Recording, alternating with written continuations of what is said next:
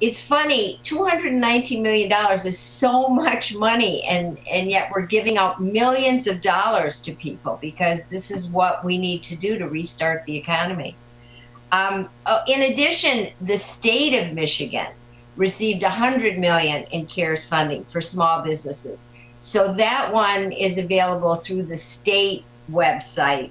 And then we also have an entrepreneur fund where we're trying to help those people that are entrepreneurs and may not have the same qualifications as a small business does. I think a small business has to have under 100 employees.